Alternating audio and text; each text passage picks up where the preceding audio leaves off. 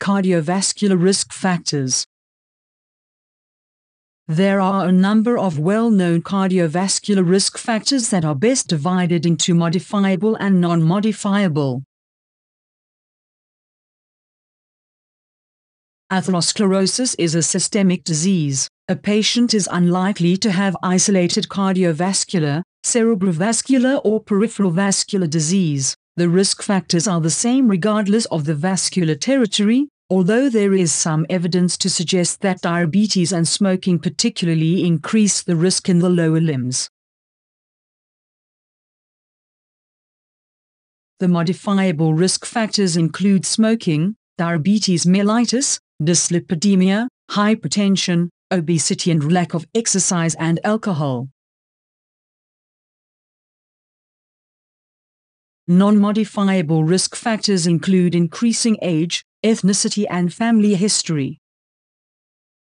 The more that is learnt about these risk factors, the better the medical management of this problem can become. There are newer risk factors emerging such as C-reactive protein, hyperhomocystinemia and elevated fibrinogen, although benefits of treating these have not been shown.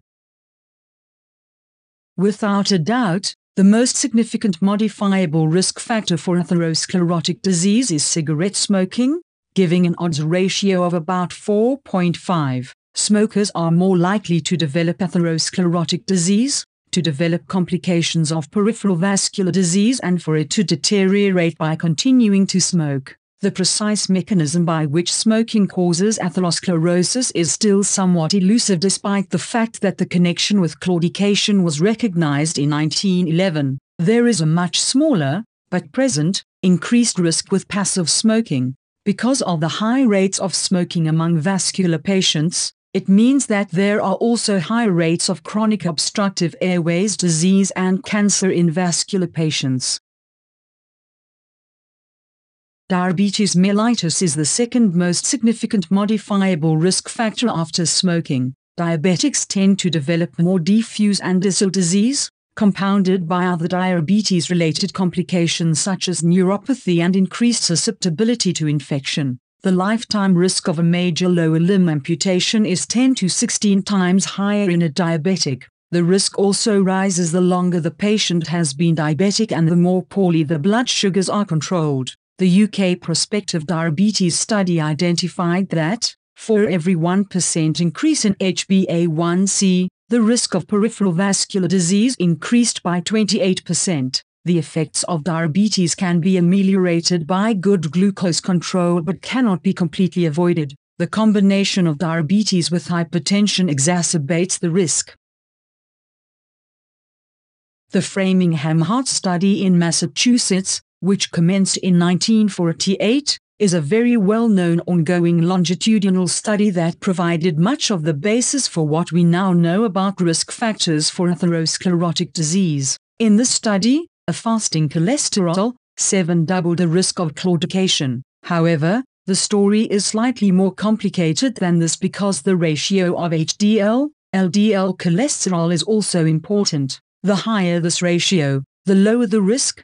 Because cholesterol, triglycerides and LDLs, the bad fats, are known to have a detrimental impact on plaque formation, whereas HDLs are known to have a protective effect.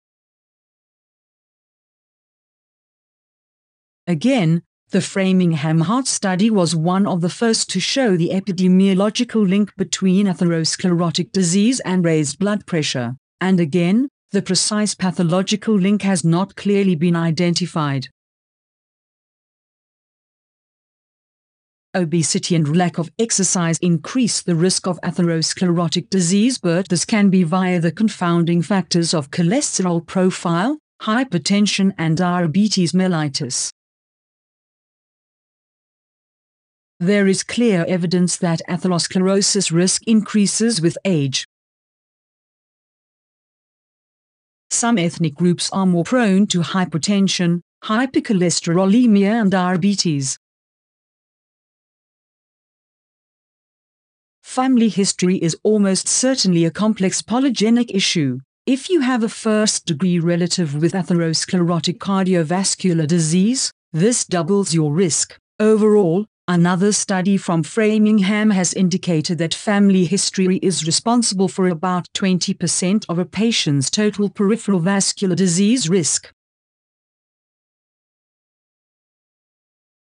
The effect of gender is variable on risk, with some studies showing higher rates of disease in women, and others showing higher rates in men. Certainly the premenopausal state is protective against peripheral vascular disease, such that premenopausal women have lower rates compared with age-matched controls. Excessive alcohol raises LDL cholesterol and can increase BP, resulting in raised risk. However, the effects of alcohol on the development of peripheral vascular disease are contentious. Vascular and endovascular surgery at a glance was used as the primary source for this educational presentation.